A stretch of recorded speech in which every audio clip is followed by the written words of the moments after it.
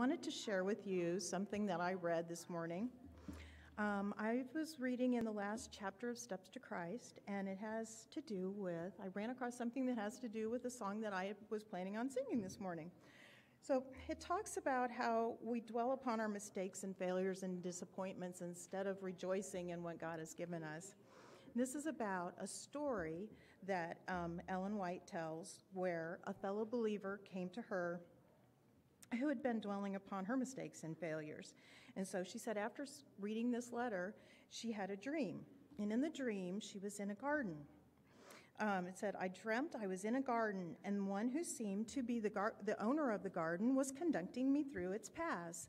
I was gathering flowers and enjoying their fragrance when this sister, who had been walking by my side, called my attention to some unsightly briars that were impeding our way. Their unsightly briars that were impeding their way. There she was mourning and grieving. She was not walking in the pathway, following the guide, but was walking among the briars and thorns. Oh, she mourned. Is it not a pity that the beautiful garden is spoiled with thorns? Then the guide said, let the thorns alone, for they will only wound you. Gather the roses and the lilies and the pinks. And we know who that gardener was, right? The guide, our Heavenly Father. Are not God's promises like the fragrant flowers growing beside you and growing beside your path on every hand? And I was kind of inspired by the beautiful flowers that are out right now and the beauties that God shares with us every day if we just take the time to look around and appreciate them. So for our opening hymn, or not opening hymn, our first song this morning, we're going to sing I Come to the Garden, and it's hymn number 487. 487.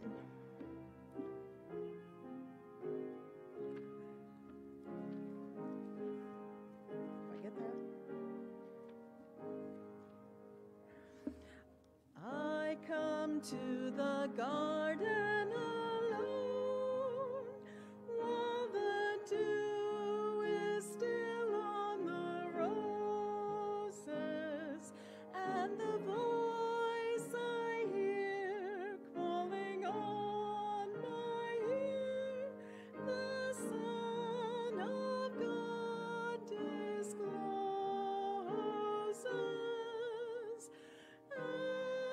He walks with me, and he talks with me, and he tells me I am his own, and the joy we share as we tarry there, none other has ever known. He speaks, and the sound of his voice is so sweet, the birds hush their singing, and the melody that he gave to me within my heart is ringing. And he walks with me, and he talks with me, and he tells me I am his own, and the joy we share as we tarry there, none other has ever known. I'd stay in the garden with him, though the night around me be falling, but he bids me go through the voice of woe. His voice to me is calling, and he walks with me, and he talks with me, and he tells me I am his own, and the joy we share as we tarry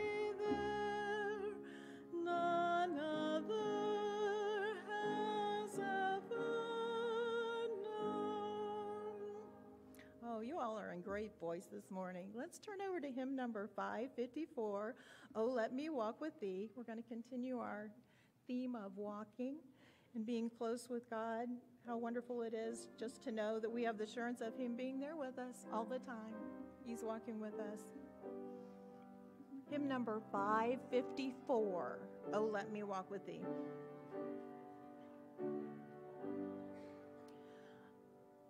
Oh, let me walk with thee, my God, as Enoch walked in days of old.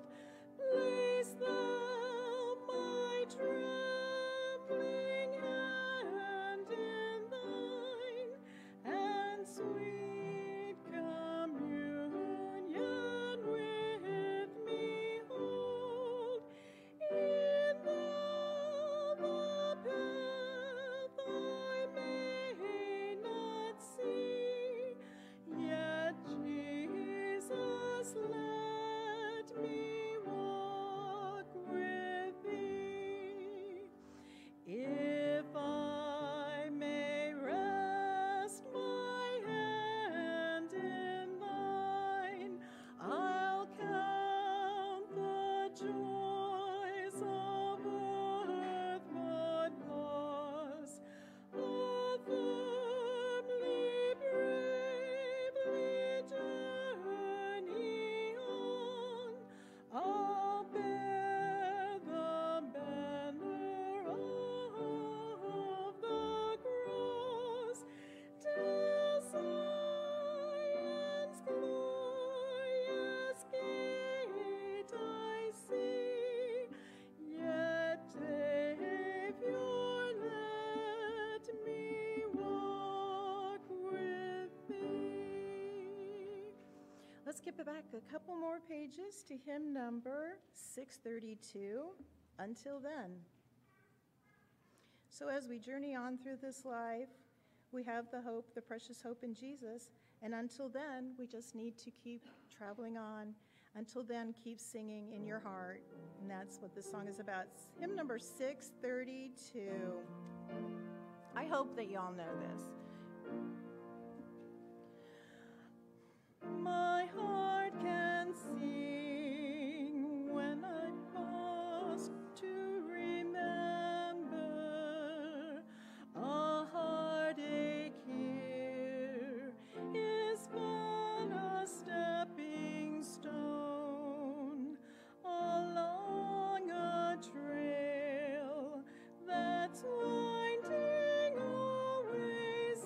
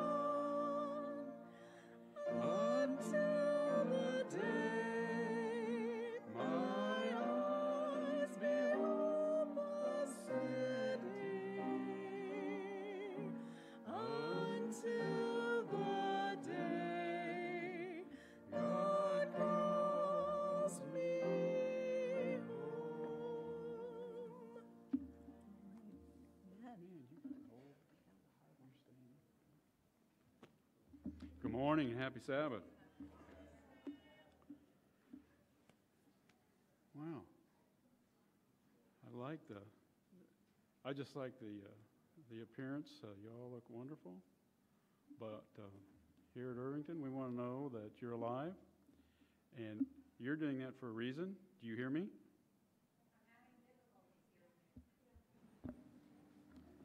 Oh, you got an echo. It's just a little bit. 1, 2, 3, 4.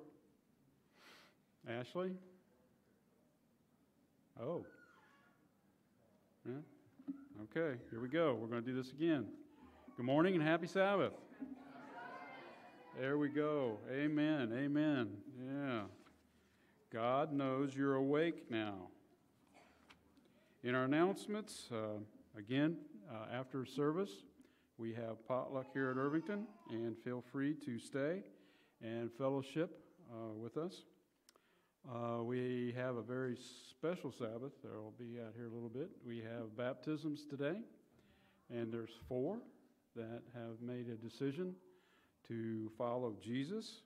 My little background that the pastor was giving me was, you remember when they had the meetings with Sean Boonstra?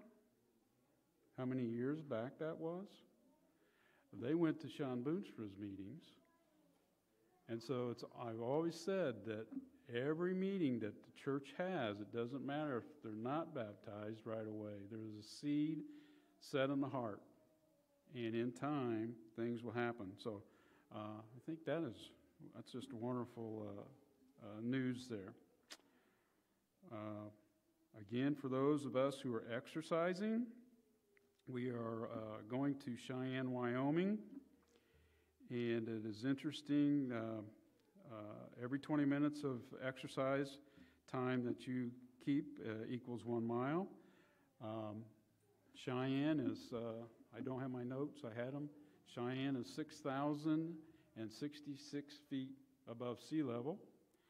A population of 66,000 and a few.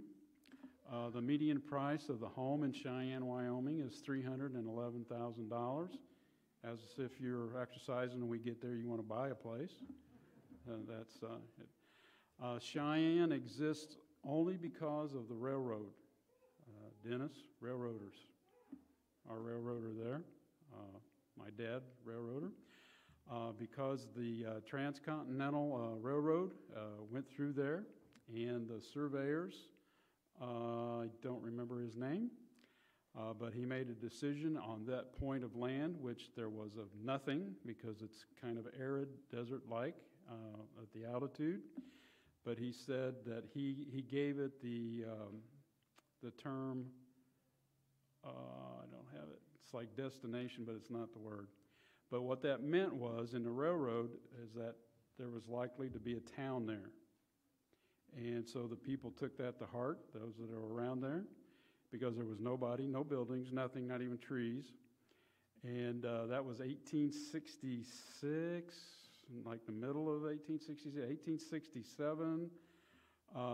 The workers brought the rails into that area, and there was 3,000 people waiting on them out of nothing. And so it's considered like the miracle city on the plains. Just some interesting points.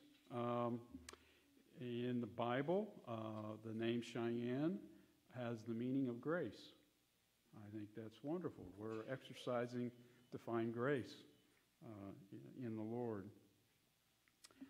Also, tomorrow is a kind of important day. Yes. So we're going to have Brittany come up here and talk about, you've seen when you walk through the church, there's some strange stuff going on back here.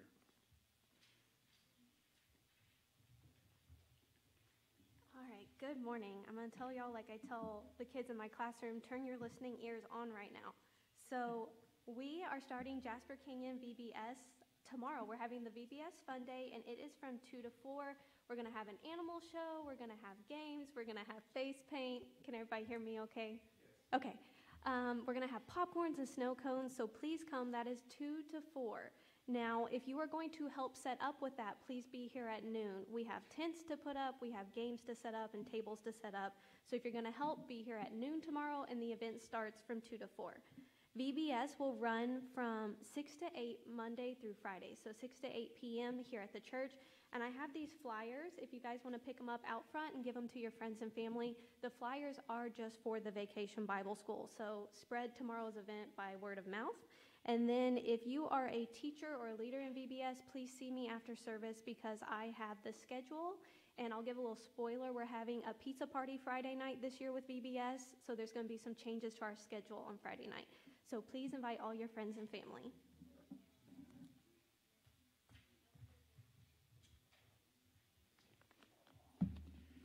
How many here at one time in their life attended VBS? Okay.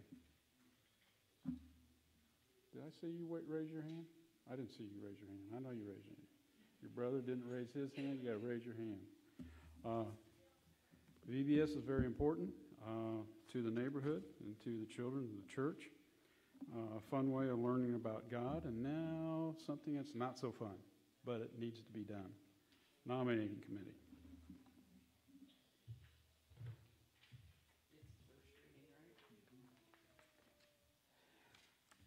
All right, nominating committee has completed their list very quickly and efficiently, and I want to thank the nominating committee for that.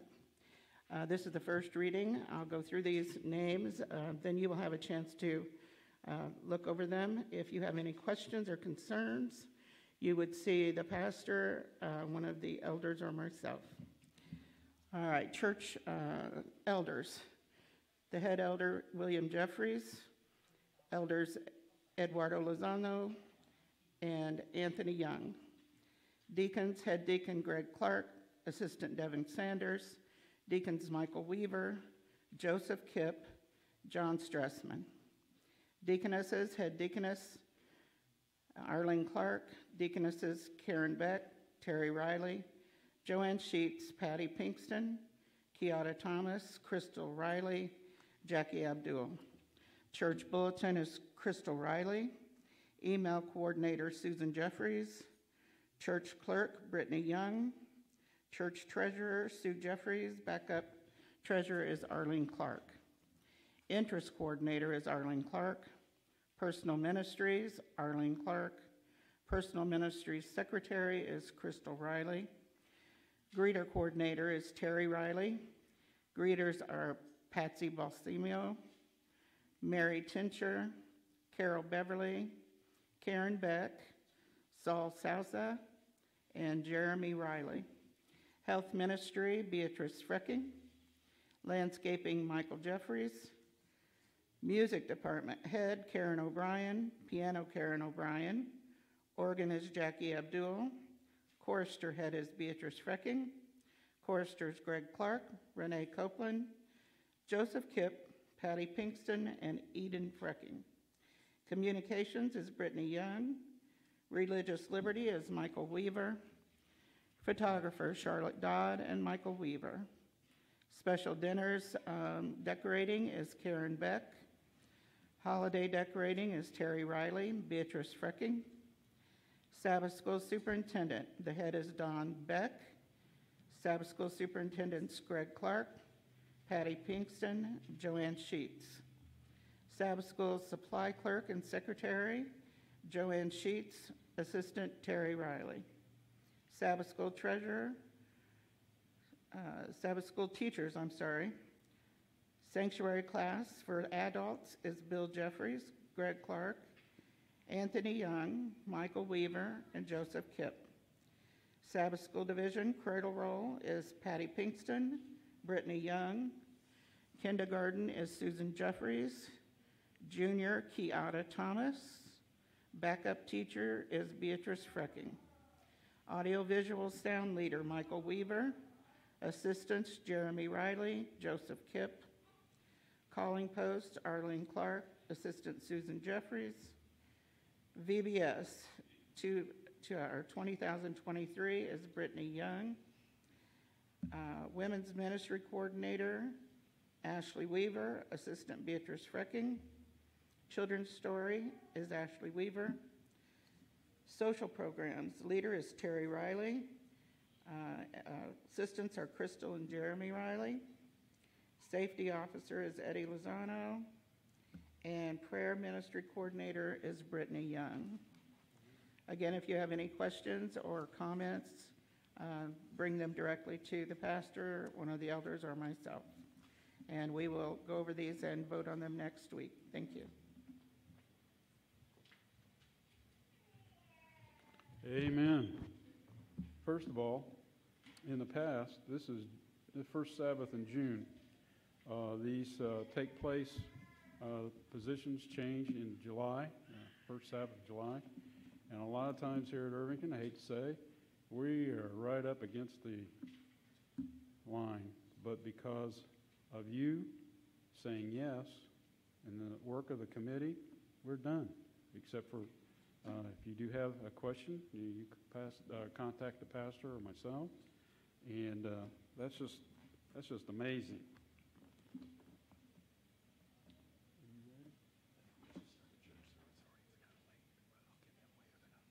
Okay.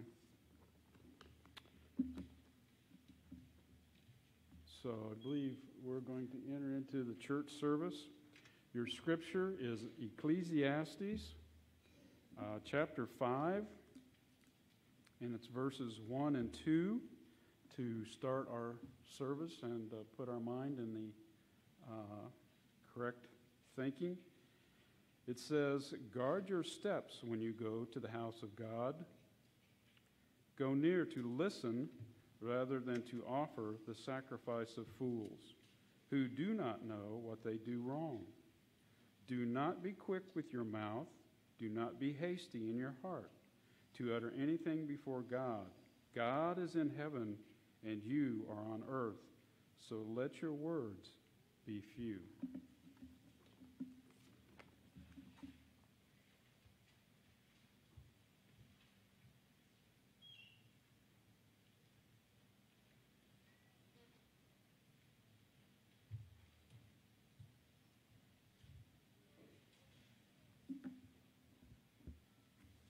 I'd like to mention to please, at this time, remember to silence your electronic devices as we enter into the worship service. We'll begin with the invocation. The call to worship is found on the inside of your bulletin,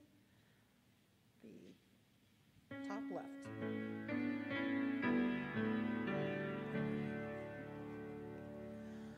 Open our eyes, Lord. We want to see Jesus, to reach out and touch Him and say that we love Him.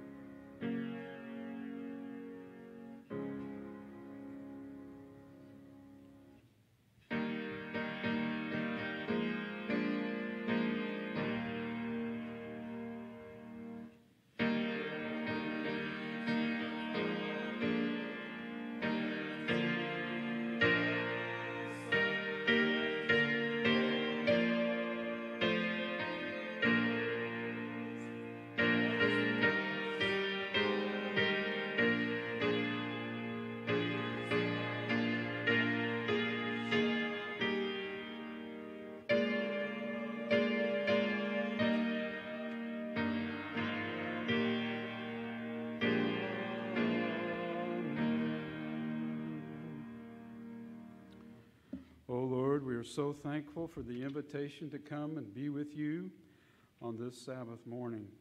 We give thanks for the bright sunshine that you have given us. And also, Father, today as we baptize 4 people into your kingdom, we say thank you.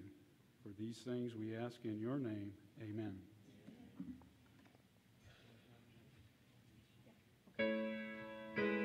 Please raise your hand for the opening hymn, hymn number 10. Hymn 10, Come Christians, join and sing.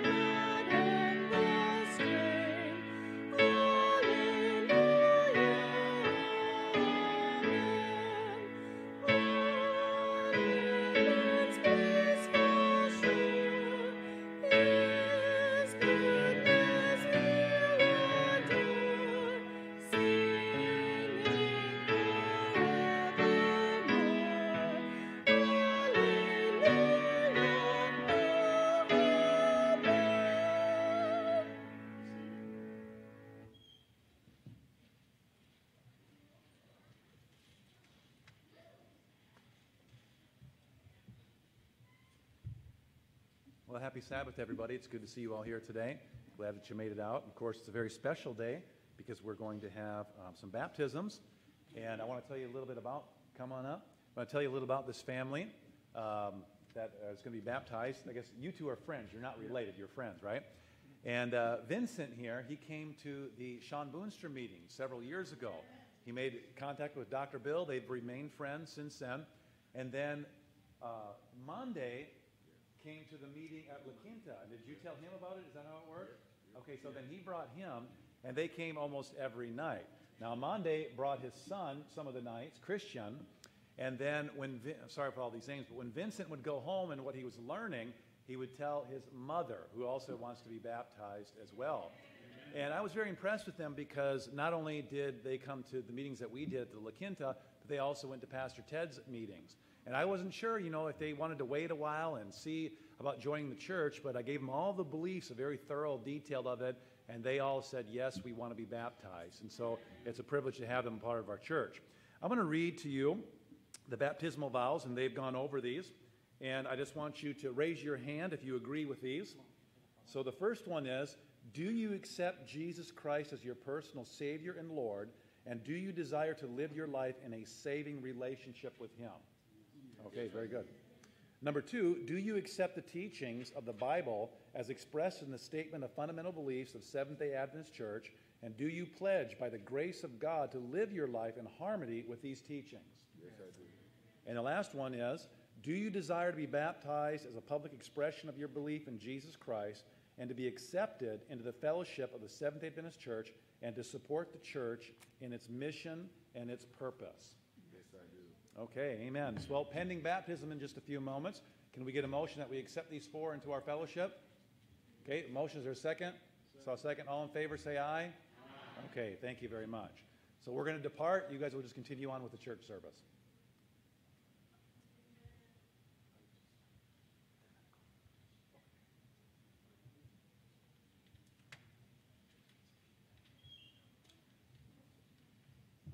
Good morning, happy Sabbath. If you have a prayer that you want us to pray over, there's prayer cards in front of you. Fill it out, and when I get done reading Scripture, I guess Bill will collect them in his Bible. And today I'm reading from Revelation 7, 1 through 4. It says here, "After these things I saw four angels standing at the four corners of the earth, holding the four winds of the earth, that the wind should not blow on the earth, on the sea, or any tree.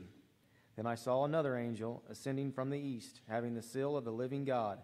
And he cried with a loud voice to the four angels, to whom it was granted to harm the earth and the sea, saying, Do not harm the earth, the sea, or the trees, till we have sealed the servants of our God on their foreheads. And I heard the number of those who were sealed. 144,000 of all the tribes of the children of Israel were sealed." And now Bill will come down with his Bible and collect any prayer requests that you'd like us to pray over.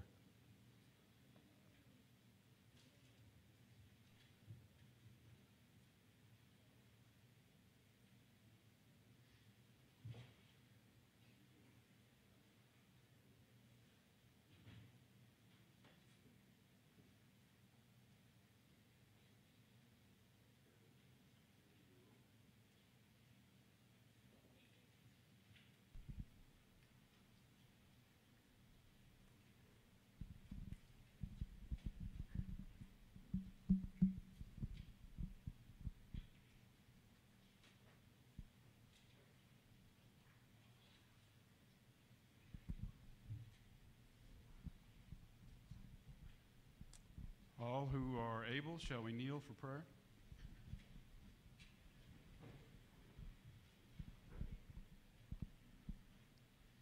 Again, our most kind Heavenly Father, we come to you in like fashion with bowed heads and bent knees before you, the Creator of all things, the giver of life to each and every one of us. Father, we're thankful for this invitation that you have given the world to come and be with you on Sabbath mornings. And today, Father, you see each and every soul here today. Lord, we ask for a blessing now on this ceremony of baptism, of four individuals making a decision for you. Lord, we pray now earnestly that you will protect them and guard them. We know that in the walk of life, and now especially, the devil does not like the decision that they are making. And so we pray now for their heavenly angels to guard them and protect them. Give them strength. Lord, we ask that as the church family, we will come to be their brothers and sisters, helping arm in arm as they walk this new life that they have chosen to be with you. Father, we pray for this church, all churches, as we proclaim the three angels' message to the world. We ask a special blessing upon our young people, for we know that it is they who will give extra strength to this message. And so, Lord, I pray for our parents and grandparents as leaders in their lives, that they will uphold Jesus to them, and that Jesus will become their best friend as they walk through the life. Lord, we pray that you will grant each person here a blessing that they have come to receive. Lord, you know each of us personally. You know the things that we have walked through this past week or in our whole lives. You know what station of mind that we're in right here today. Lord, I pray for healing, for joy, whatever the need is, you know. May we all be drawn closer to you, drawn towards heaven as we listen to this message and see these individuals be baptized into your church.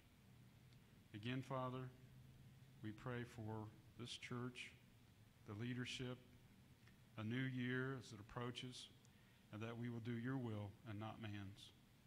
And so we ask now that every person here in this sanctuary, every person who watches, every person who hears, will be granted according a place in the clouds when you come. For these things we ask in your name. Amen.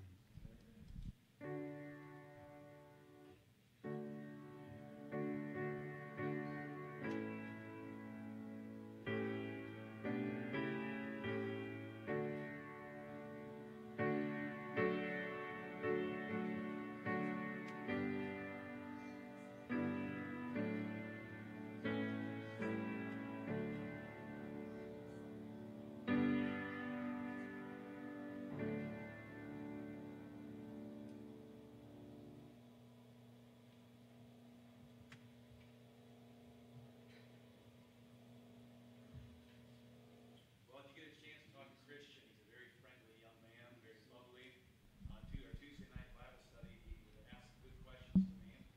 And Christian, I hope that this will be a real springboard in your life, a real pivotal moment, that you will walk with the Lord, and as he unfolds his life that he wants for you, that you will follow it. And so Christian, because of your desire to be baptized, and because of your expression that you love Jesus and you want to serve him the rest of your life, it's my privilege as a minister of the gospel to baptize you in the name of the Father, the Son, and the Holy Spirit. Amen.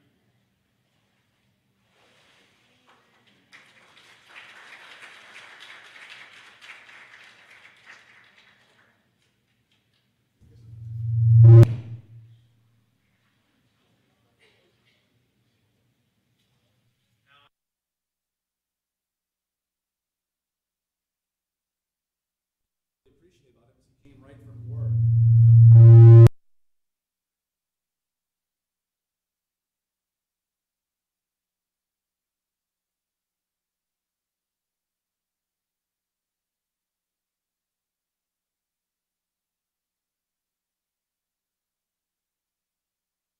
think so Monday, because you want to go all the way with Jesus and you want to be baptized into this church, it's my privilege as a minister of the gospel to baptize you in the name of the Father, in the name of his Son, and in the Holy Spirit.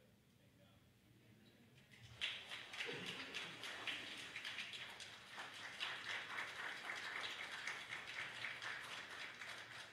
Let me say a prayer for these two. Father in heaven, I'm so thankful, Lord, that they came to the meetings. I'm so thankful that they surrendered to you and to the truth of your word. I just want to pray that you'll bless their life and guide and lead them, we pray. In Jesus' name, amen.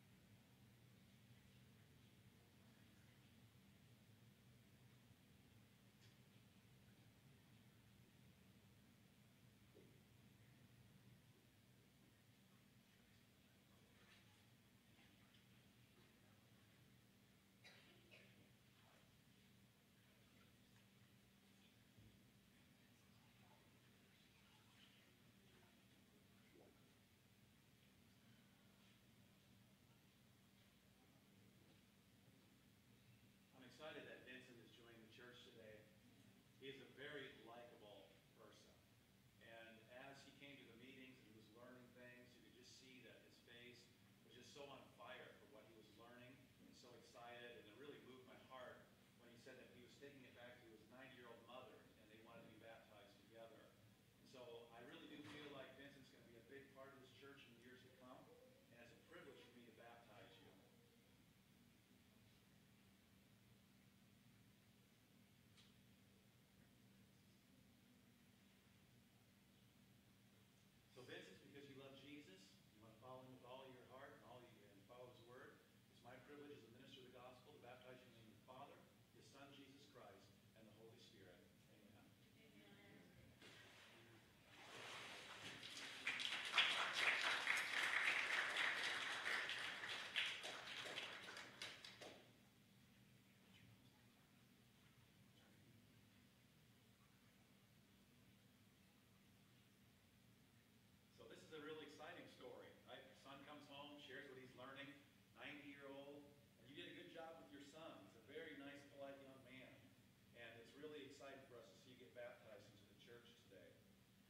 Yandi, why don't you turn this way? I go this way. Go this way. Grab one of mine.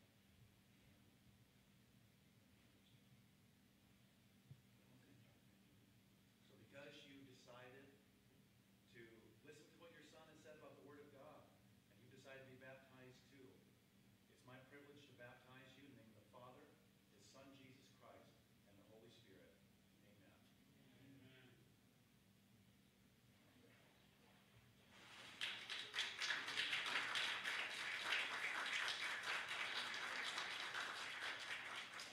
Let me pray for them.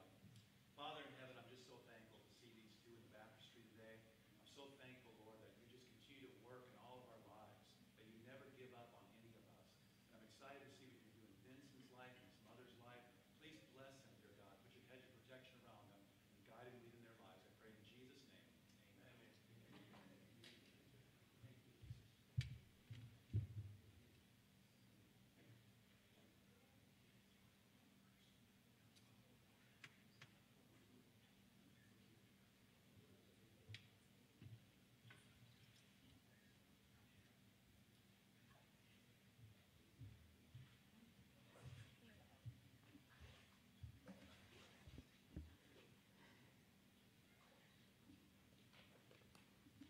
Our offering today is for the local church budget. Revelation 18:3 tells us, "For all the nations have drunk the maddening wine of her adulteries. The kings of the earth committed adultery with her, and merchants of the earth grew rich from her excessive luxuries." We worship God with our resources because it is one of God's protective walls against the deceitful one. The Bible portrays Babylon as a major threat to God's people. Prophetic Babylon, serving intoxicating wine, conveys the idea of deception, Proverbs 21. One of Babylon's final deceptions is to present itself as the source of economic prosperity. This manipulation works well because it appeals to our natural attraction for material gains. Are we not the generation known as lovers of money? 2 Timothy 3:2. How do we stand in resistance to the deception of Babylon? Observing squirrels can teach us a lesson. These cute, furry little creatures often roam in our backyards, but they are cautious not to come too close or are shy when they are approached. However, when their reserves of acorns is almost depleted, this is the time to attract them to you by offering them some nuts. Their need for food leads them to lower their defensive mechanisms. Effective manipulations function in the same way. They appeal to a perceived need. When one experiences a financial crisis, the means to acquire some income becomes particularly attractive. The practice of tithes, systematic offerings, and donations helps us constantly remember that God is the source of true riches. Deuteronomy 8:18. Hence, we do not have to yield to Babylon's manipulative schemes to obtain what we need. Furthermore, the craving for material possessions loses its grip over us when we already appreciate through giving of what we have received. Ellen White wrote, "Constant, self-denying benevolence is God's remedy for the cankering sins of selfishness and covetousness." We are called to get out of Babylon. This includes resisting the manipulation of Babylon in issues of finance. Is it safe to neglect to give up this protective gear that God has given us? This week, through our tithes and offerings, we can stand in resistance to Babylon. Lord, we face all sorts of temptations to compromise in matters of faith, and we thank you for your instructions given for our safeguard. At this time, please bring your tithes and offerings forward.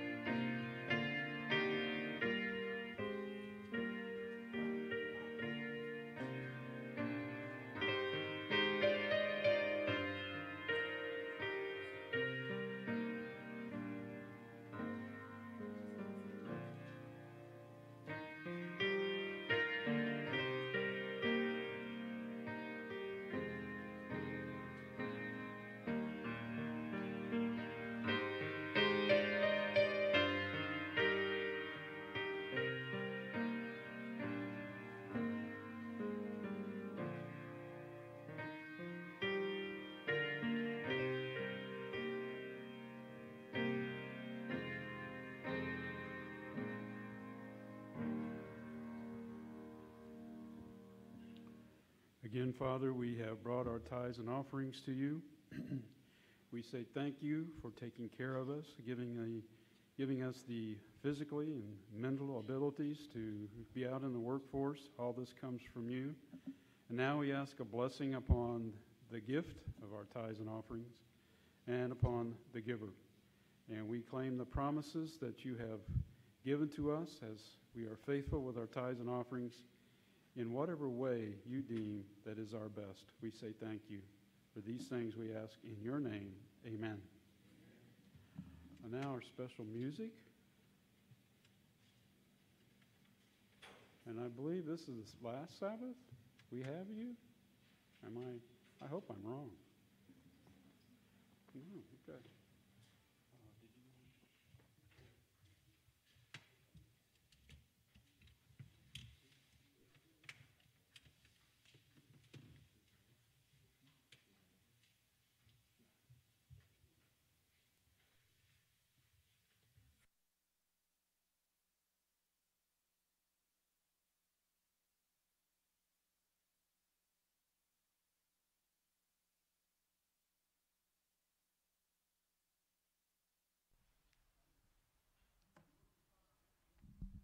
Happy Sabbath to all of you. I am happy to be here today, and I will be singing How Great Thou Art, and I pray that you would be blessed by it.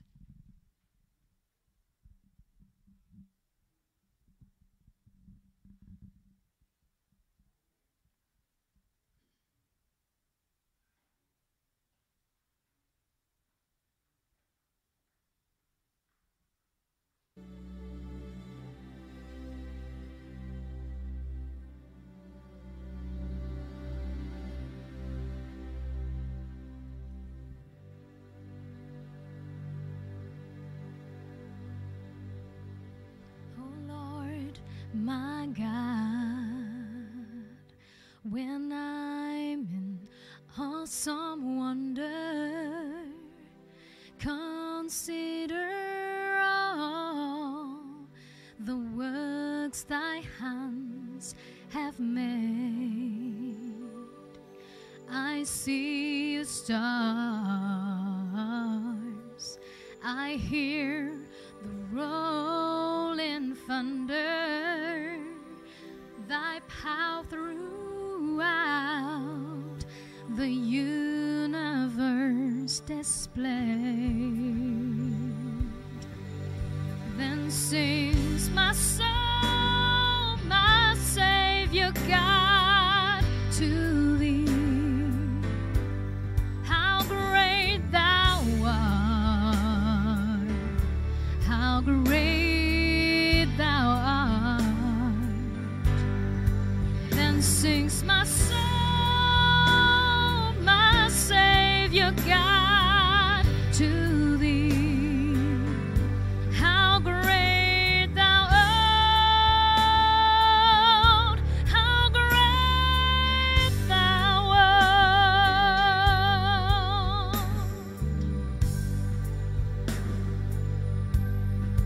And when I think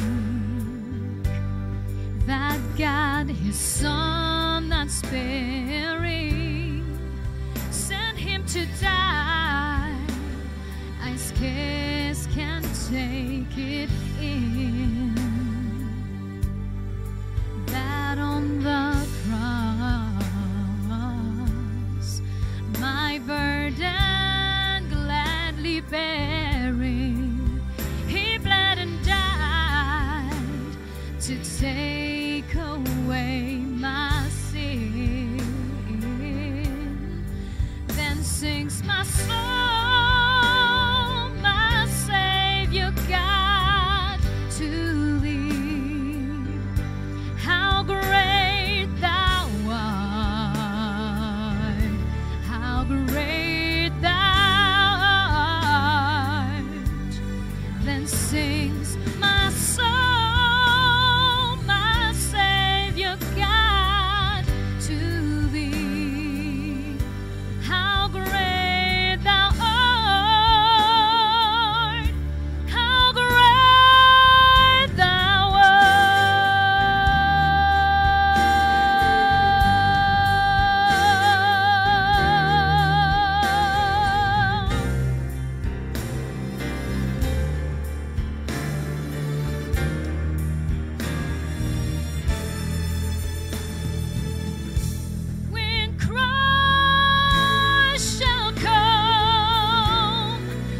shouts of acclamation. He'll take me home. What joy shall fill my heart? Then I shall bow in humble adoration, and then proclaim, my God, how great thou art. Then sings my soul, my Savior God, to thee. How great thou art, how great thou art.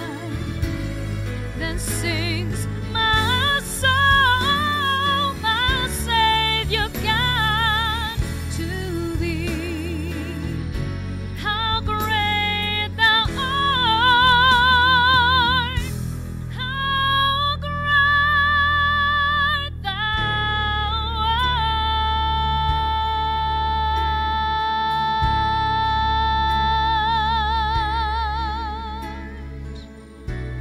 How great you are.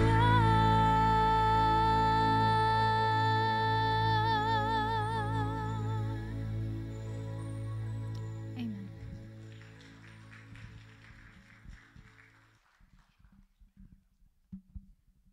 Thank you so much, Christine. We really appreciate you using your musical talent here while you've been with us. And I'm sad to see you and Mervyn go.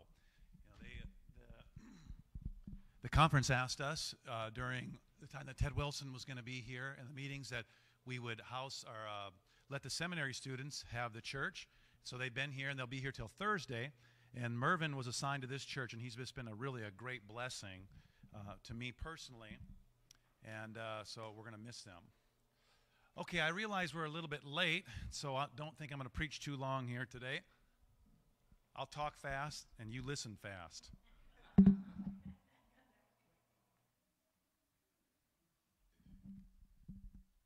But we have been doing a Bible prophecy seminar, as you know. We get a kind of a pause in it with Pastor Ted Wilson's meetings. And I want to conclude that Bible prophecy seminar with a very important message on the 144,000. Now, I've shared with you that a few years ago, in 2012, we were living in southern Indiana, and there was reports all day that some really bad weather was happening, that there was tornadoes in Illinois, and it was moving our direction. And then they started saying, you know, western Indiana, tornadoes are touched down. And then there was a big tornado down. And then they showed us exactly the path of where that tornado was going, and our house was right on the path. And they said it just crossed the interstate. We were just a few minutes from the interstate, and it was a very scary moment because the trees were bending. You've probably seen that before. And my daughter was crying, and we were praying, as you can imagine. It was a great big F4 tornado.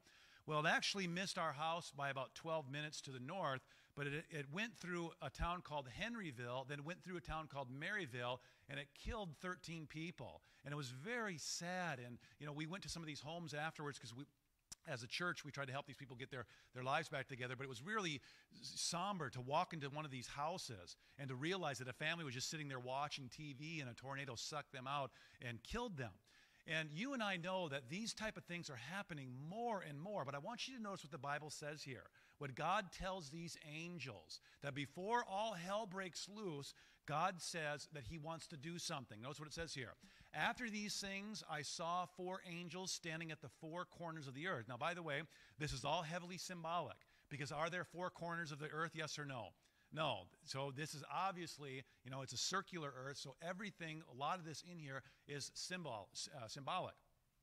So after these things, I saw 4 angels standing at the 4 corners of the earth, holding the 4 winds of the earth, that the wind should not blow on the earth or the sea or any tree.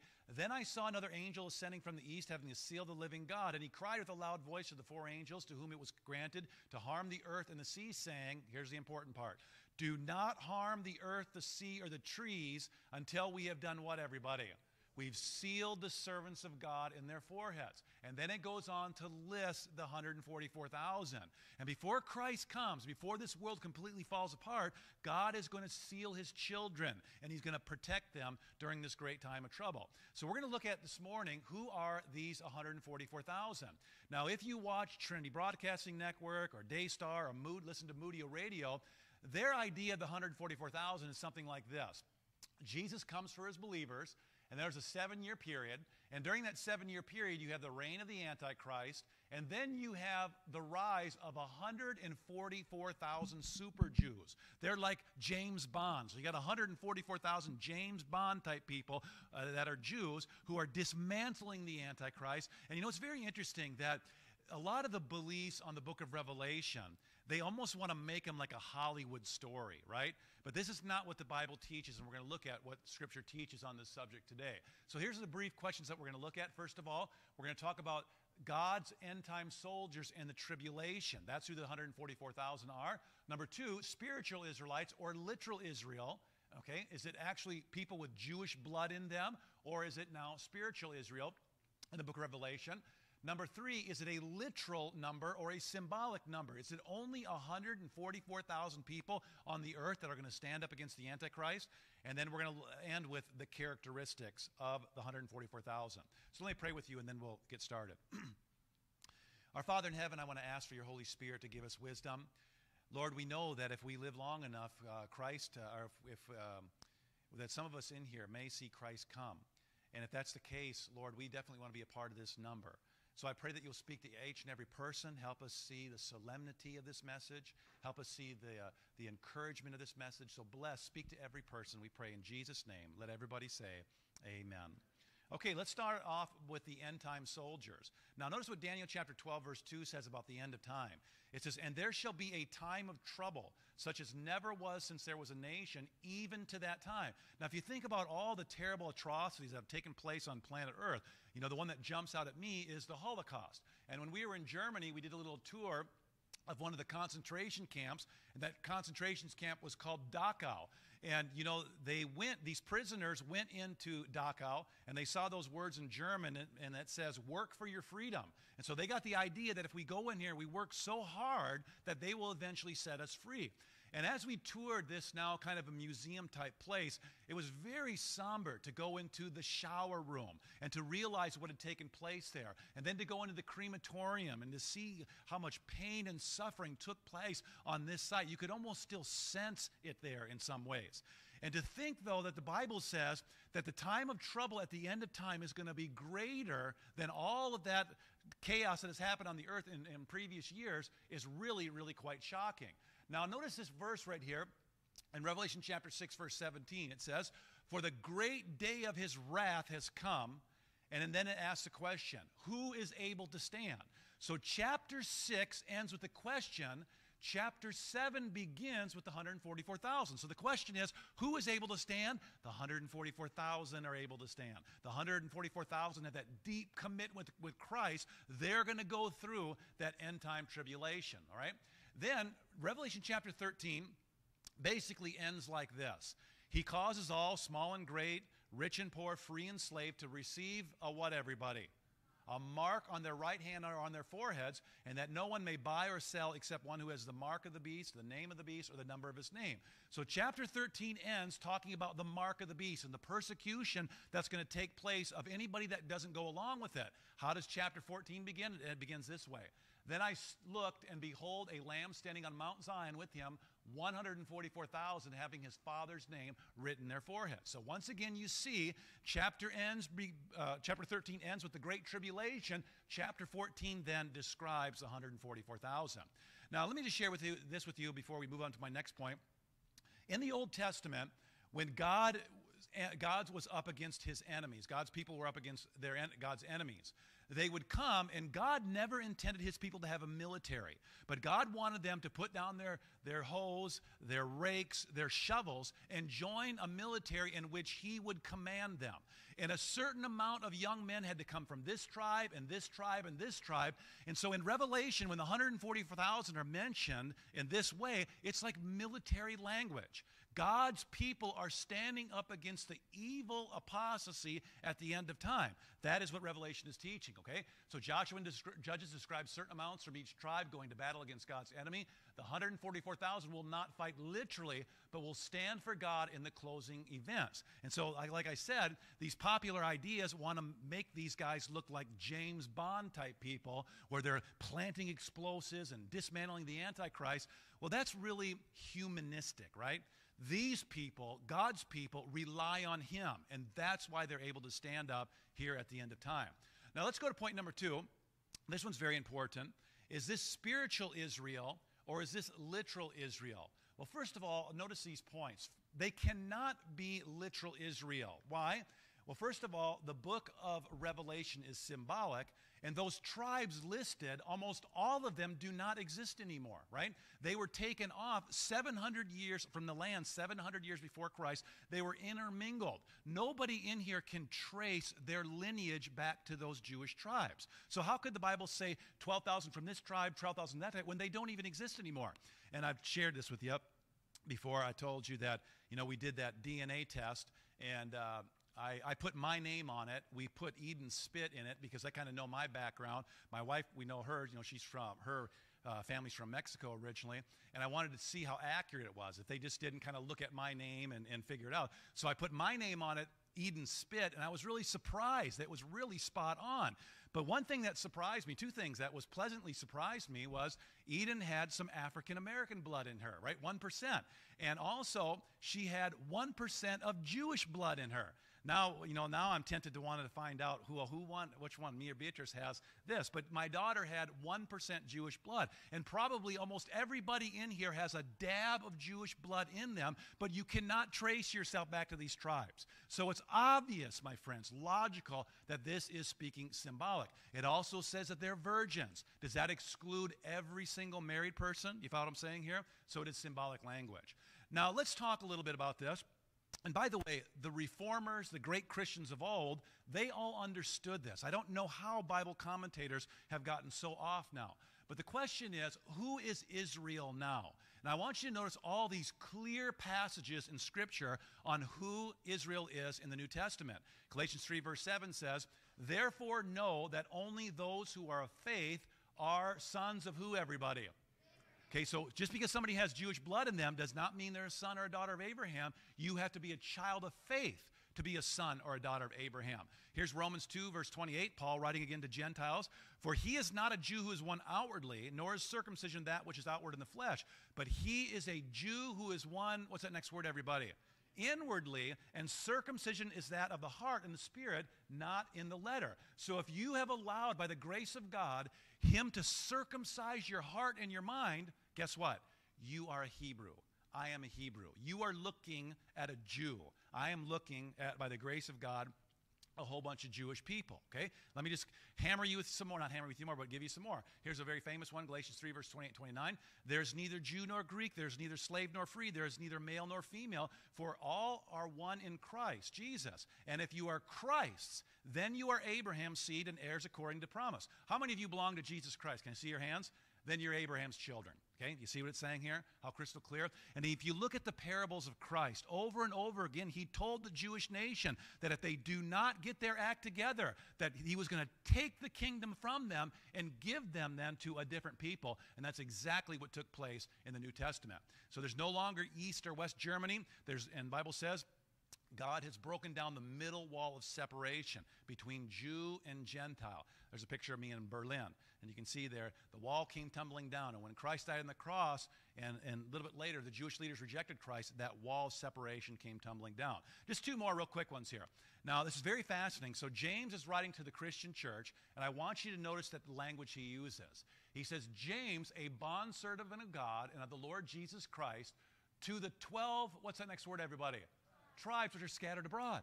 Now, these tribes don't exist anymore, so he's not writing to the tribes that you read about in like 1 and 2 Samuel. He's writing to the Christian church, and he calls them now the 12 tribes. So you obviously see a shift in the New Testament from literal Israel to spiritual Israel. And of course, I won't read this one, but 1 Peter basically says the same thing. As Moses led the children of Israel out of Egypt, and God made them his people, Christ now led you and I out of Egyptian bondage, and we are now his people, spiritual Israel. And so when the Bible says, and so all Israel will be saved, this is not talking about literal Israel if you have Jewish blood in you. It's talking about if you belong to Jesus and that you have let him change your heart and your life. Now, let me just, before I move on to my next point, let me just share a little story with you. I think I might have shared this here a while back. But, you know, God still loves the Jewish people. He still works with them on an individual basis. There are several Seventh-day Adventists, very solid Seventh-day Adventists who have Jewish blood in them. And there's a beautiful tract, if you want to go online and read it, it's called The Little Drummer Boy's Prayer. Has anybody ever read The Little Drummer Boy's Prayer before? Just one person. Well, treat yourself some Sabbath afternoon, Google it, look up the story, and read it. I'll give you the story in just a nutshell. So it takes place during the Civil War. There was a young Christian boy on the battlefield. He was a drummer, and he got, I believe it was his arm shot very badly, or his leg, one of the two. And he goes to the operating table, and the doctor is going to get ready to saw his limb off. And the boy looks up at the doctor and he says, "Can we please pray together before you do that?" And the doctor said, "I'm sorry, I'm Jewish. I can't, you know. And so I can't pray your Christian prayer." Well, then he begins to saw the boy's limb off, and the boy is crying out to God while he's sawing off his limb that somehow, some way, God will reveal the truth of Jesus Christ to this Jewish doctor. Well, what happens is the boy dies, but the Jewish doctor cannot get the little drummer boy's prayer out of his head, right? And so later on, this Jewish doctor, he's studying the Bible. He's studying Isaiah 53, and he eventually becomes a devout Seventh-day Adventist Christian. It's a beautiful, beautiful story. Well, I told you that to tell you this. Years ago, I was flying from Chicago to Los Angeles, and I had a copy of this little booklet in my pocket, thinking, who should I give it to? And I'm sitting down waiting for my flight, and this nice South African gentleman sat next to me, and we were talking. He was very friendly, asked me what I was doing. I told him I was going to the seminary, etc., and I was asking him questions. And I thought to myself, and then he told me he was Jewish. And I thought to myself, oh, this is perfect. I brought this book. He's going to take this book on his flight back to South Africa. He's going to read it. He's going to get converted. That's how it all was playing out in my mind. So finally they called me for my flight. And I stood up, I shook his hand and said, "Thank you, I had a real nice time talking to you. By the way, I'd like to give you this little booklet. I think you're going to find it very," and he looks at it and he goes, no, I don't read stuff like that. Sorry. I don't let people proselytize me. That's what he said. And I was so embarrassed. And I was so kind of hurt, and I got on the plane and I told my wife, "Oh man," but then it hit me. You know what? He was not rejecting me. He was rejecting the love of Jesus Christ. And I was just simply a representative there. And God still loves these people. They have the oracles of God, and many of them are coming to Christ. But as far as God working through the Jewish nation now as his people, that is no longer biblical. Okay? So the Bible says, and I heard the number of those who were sealed, 144,000 of all the tribes of Israel. This is talking about spiritual Israel. And now, by the way, let me share this with you. So 12 in the Bible, 12 represents wholeness or completeness. That's why when God said the 12 tribes of Israel, they were representing all of his people. When Jesus chose the 12 disciples, they were a representation of the Christian church, all his people. That's why the New Jerusalem, there's one of the reasons why there's 12 gates into the entrance of the city, because it's inclusive. All of God's people can come. And so when it talks about these 12 tribes from all four corners of the earth, it talks about God's people all over the world, from Asia, from Africa, from Indonesia, okay? God is gathering his people together. South America, even if he's got some in America. Can you say amen to that, everybody? All right, so God is gathering them. That is what it's talking about. Now, let me just briefly mention to you, let's talk a little bit about Israel in the Bible. And Bill did a great job with the Sabbath school today. You know, those of you who are in here, Bill didn't even know he was supposed to teach. But if you were here, he did an excellent job. But Bill, you were taking some of my sermons. So for those of you here, you got to hear it twice. So, you know, in the Bible, it's often very important to see when a word is first mentioned. And the question is, when is Israel first mentioned? Of course, you know the story. There was a man by the name of Jacob, and his name was changed to Israel. And you know the story of Jacob. You know that I guess he was raised as kind of a mama's boy. You know, mom kind of spoiled him a little bit. So he kind of grew up soft, and he kind of grew up, just kind of I guess I'll leave it at that. I don't want to be too bad on Jacob because I got my own problems. But Jacob then conned his brother out of his birthright. And then Jacob, because his brother was going to kill him, he had to go into hiding, basically, not hiding, but he had to go into captivity or the wilderness for basically 20 years. And then Jacob decides to come back to the land. And as he comes back, he realizes that Esau, with a lot of men, is coming out to kill him. And Jacob knows he's defenseless. Jacob knows that he can't fight off all these armed men. And so he goes out and he's praying, he's talking to the Lord. He's thinking about all his sins, all the stupid things he's done, all the times in his life that God wanted him to go this direction, and Jacob decided to go that direction. And all of a sudden, somebody grabs a hold of him. And as Bill pointed out, the wrestling match began, and they wrestled all night long. So what was this wrestling match about? Jacob had lied, cheated, was committing adultery, and was not fully surrendered to God. He knew he could not lie and cheat his way out of his brothers wanting to kill him. And here's the point. And this is what we all struggle with. See, I've been in ministry now since 2005. And I will tell you that one of the greatest challenges the Christian faces, whether it's my church or whatever denomination is, am I going to wait? God has promised me something. Am I going to wait on God, or am I going to do it my own way? And I could tell you, probably, especially those of us who have gray hairs. By the way, somebody said to me, well, you're getting really gray on top. I didn't take it as an insult. It's kind of a compliment because that means you've lived, you've made some mistakes. And I could get some of the gray hair people up here, and they will tell you that when I've done it my own way, even though I thought it looked good, it ended in, most of the time, in disaster. And that's what Jacob was fighting against. But then the Lord smote him, and he changed his name. He said, you are no longer going to be called Jacob. You are going to be called Israel. Now, here's my definition of what Israel means. One who has overcome self and now relies on God and his word. Can you say amen to that, everybody?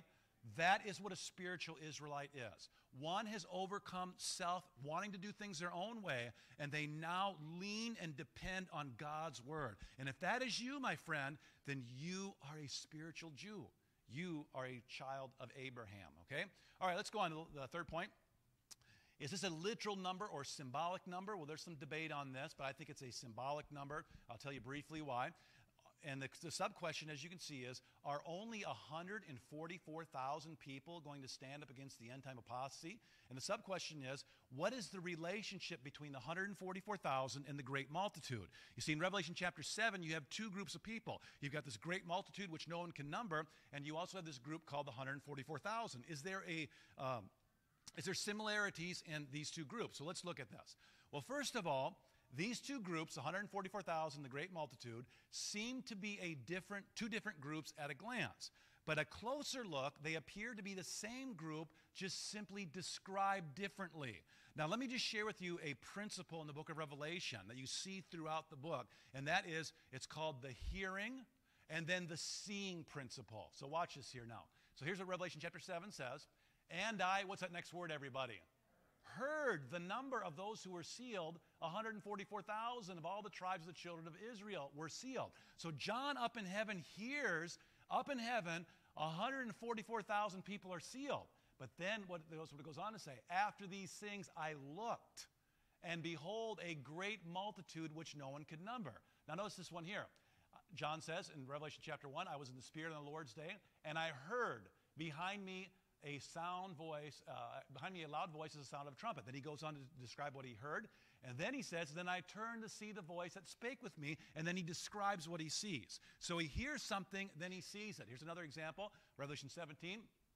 Then one of the seven angels who had the seven bowls came and talked with me. So he hears it and saying, come, I will show you the judgment of the great harlot who sits on many waters. So that's how he hears it, but notice how he sees it. So he carried me away in the spirit into the wilderness, and I saw a woman sitting on a scarlet beast, which was full of names of blasphemies, having 7 heads and 10 horns. So he hears it a certain way, but he sees it in an entirely different way. In Revelation chapter 7, John hears the number, and then he looks and he says, whoa, a multitude which no one could number. So it is the same group. The great multitude and the 144,000 the same group. But here's the point. The 144,000 are described as a military. God's people standing up against Satan's people at the end of time, military language. But once the great tribulation is past and we're on the other side to glory, there's no need to describe it as a military anymore. Now God describes it as a great multitude which no man can number. Okay, so that is what I believe Bible prophecy says. Now, let me just, I'm closing down now, but I wanted to share with you the characteristics and the contrast, the characteristics of the 144,000 and the contrast to those who receive the mark of the beast. Because by the grace of God, I want these characteristics in my own life. So characteristics number one, the Bible says what's that next word, everybody? Follow the Lamb wherever he goes. You know, in the Old Testament, this expression is used over and over again. Noah walked with God. Enoch walked with God. And the idea is that when you walk with God, he's leading, but it's not like he's dragging you like this, okay? That's not the idea. And it's not like you're rushing off and you're pulling Jesus in this direction. You are gently walking with God and you're following him as he leads. And that is a huge, huge characteristic of the 144,000. Notice the contrast here. Those at the end of time, Revelation 13, verse 3. And all the world marveled and, what's that next word, everybody? Follow the beast. You see the two? Some follow the Lamb, some follow the deception at the end of time. Number two, they have no deceit in their mouths. But notice the end time apostasy, and I saw 3 unclean spirits like frogs coming out of their mouths of the dragon, and out of the mouth of the beast and the false prophet, and out of the mouth of false prophet. So you get the idea. No deceit comes out of God's people's mouths. They're honest people. But great deceit comes out of the Antichrist system at the end of time, and people believe it. Number 3, they are virgins. And notice the contrast here with what the devil does. For all nations have drunk of the wine of the wrath of her fornication. The kings of the earth have committed fornication with her. So what does it mean that God's people are virgins? Are they perfect? No, they're not perfect, but they depend on God's word. They do not compromise with God's word. If God's word says it very clearly, they follow that word. The devil's people at the end of time, they might do it a little bit, but ultimately they want to follow their own inclinations. God's people drink of the cup that Jesus drank of, and that is thy will be done. That is the 144,000. Number 4, they have their Father's character in their foreheads. Now, it's called different things in the Bible. It's called his name, which means his character. It's called his seal, which represents his law, which is also God's character. But notice what the devil's people get at the end of time. He causes all, both small and great, rich and poor, free and slave, to receive a mark on their right hand or on their forehead. So you see the contrast here. And lastly, they are obedient to all of God's commandments. Revelation 14, verse 12. But notice this group here. So they worship the dragon who gave authority to the beast, and they worship the beast. I lied. I got one more. And the last point I want to make about the 144,000 is that they proclaim the 3 angels of Revelation chapter 14, verse 6 through 12. I know of only one group of people on this planet that is proclaiming this message right here. And that, of course, is the Seventh-day Adventist Church. You know, when I did my dissertation on discipleship and had to write a lot about it and had to read a whole bunch of discipleship, and many churches had some great programs on discipleship. Excellent. I adopted a lot of them. But one of our authors said something very interesting. I thought this was profound. He said that the goal of Adventist discipleship is to create the people found in Revelation chapter 14. That's what your and my goal is, to become like this by the grace of God, to follow him wherever he leads, the Bible says they're faultless before his throne because they have Christ as their Lord and as their Savior. Christ is their all in all. Christ's mission is their mission, and they follow the Lamb wherever he goes. Now, you might be thinking to yourself, you know what? Whoa, I am so far from the 144,000, their characteristics. There's no hope for me. I'm going to be lost. Well, let me share this with you. You know, there's a beautiful book called Steps to Christ. I've read it probably 10 times, and I'll probably read it at least 10 times before I die. And there's a prayer in that book, and I've known several church members who in the morning, throughout their struggles with temptation, their struggles with anger, their struggle with problems, they pray this prayer to God every single morning. And if you do this and you have your daily devotions, you will grow, my friends. You'll become a beautiful, beautiful child of God and be ready when the harvest comes. So here's the quotation. This is the prayer that we should pray every morning. Take me, O Lord, as wholly thine. I lay all my plans at thy feet. Use me today in thy service. Abide with me and let all my work be wrought in thee. Isn't that a beautiful prayer? That should be the prayer of our hearts. Let me close down now with a story I read in a book years ago. Somebody gave me a book on Islam. It was a good book written by a Christian fellow who was a Muslim and he became a Christian. And at the beginning of the book, he told the story of Fatima, but he didn't tell the concluding part of the story. And so I looked at every single page before I read the book to find what actually happened to her. It's a gripping, gripping story. And I want you to notice what it says. So she was a brilliant young Muslim lady from a strict Muslim part of Saudi Arabia. And she became a strict Muslim herself, doing things like fasting every Monday and Thursday. And she decided to enter a university, and she did a paper on fanatic Muslims who became moderate. She was doing a master's thesis, but she needed examples. And so she got on some of these chat forums, and she was talking with, a lot of different Muslims. And throughout her, during her time there, she met a former fanatical Muslim who became a Christian. And he challenged her beliefs in Islam to the extent that she realized Islam, the historical beliefs that they have, are absolutely false. And so now she doesn't know what to do with her life. And she's just decided, well, I'm going to be an atheist. Well, that didn't bring her any satisfaction to her soul. And so one night, she prayed this prayer. She looked up into the heavens and she said, Lord, tell me clearly who you are. Where is the road that leads to you? Now let me ask you this, my friends. If you pray a prayer like that from an honest heart, do you think that God's going to guide and lead your life? Yes or no? Oh, you better believe it. That's the people he's come for, right? So she decided to check out this Muslim Christianity discussion forums, and there she found on this forum the entire Gospel of Matthew and the Sermon on the Mount, turning the other cheek. Because that's not practiced in certain parts of the world, in the countries that she's from, right? Now, notice this right here. In that first setting, when she first saw the Gospel of Matthew on this chat forum, she read it 4 times.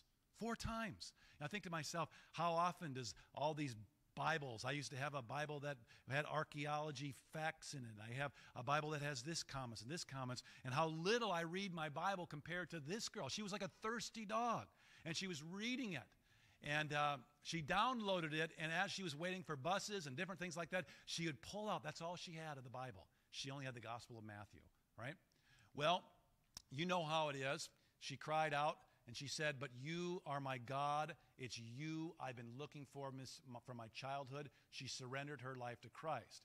Now, she was advised by her online friends to keep her faith quiet, but you know how it is. When you meet Jesus and when you surrender your life to him, you can't keep quiet, especially to those who you love. And she let it slip out one day to her brother and to her mother that she was a Christian. Her brother was a fanatical Muslim, and he went and searched her computer, and he found that she was witnessing for Christ on the computer. Now, in that part of the world, he could do this legally, that if she did not renounce her faith in Christ, he could execute her. And he told her, he said, I'm going to give you 4 hours to renounce your belief in Jesus Christ, and if you will not do that, I'm going to come back and I'm going to execute you. Well, she went over to her computer during that little brief time. She went over to her computer and she wrote these words. May the Lord Jesus guide you, O Muslims, and lighten your hearts that you might love others. We worship the Lord Jesus, the light of the world, and every man is free to choose any religion. Be content to leave us to ourselves and be believers in Jesus. There are tears on my cheek, and oh, the heart is sad to those who become Christians, how cruel you are to them. Your threats do not trouble me. I am unto death a Christian. I cry for what passed by of a sad life. I was far from the Lord Jesus for many years. You see, Jesus is my Lord, and he is the best. Jesus the Messiah, the light of clear guidance, that he may change beliefs and set the scales of justice rightly, and that he spread among you love, O Muslims. Well, her brother did come home, and she went back down in her walk with God, and he executed her. He killed her. But you know, on that day when Christ comes back, when the lightning flashes from the east to the west, and Christ comes back to gather all his children from the 4 corners of the earth, I believe we're going to meet this young lady. Died at a very young age, but by the grace of God, she died as a spiritual Jew, ready for Jesus to come. Can you say amen to that, everybody? That's where I want to be, and that's my prayer for you this morning. Let's stand and sing our closing hymn.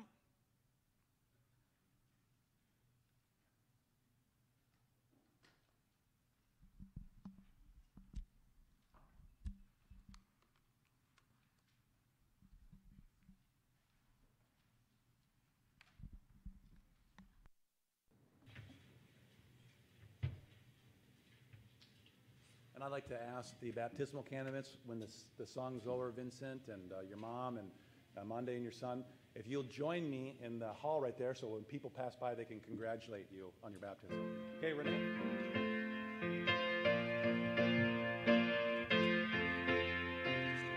Okay, hymn number 522.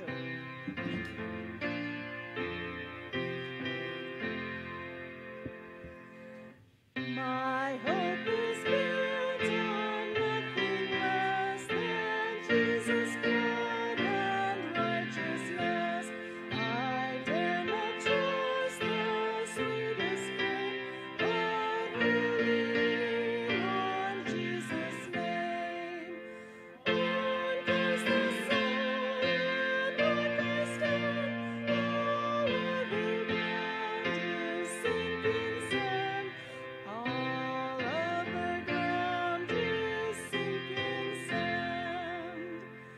When darkness seems to veil His face, I rest on His unchanging grace. In every high and stormy gale, my anchor holds within the veil. On Christ the solid rock I stand, all other ground is sinking sand. All other ground is sinking sand. Verse 4. When He shall come in trumpet sound, oh, may I then in Him be found.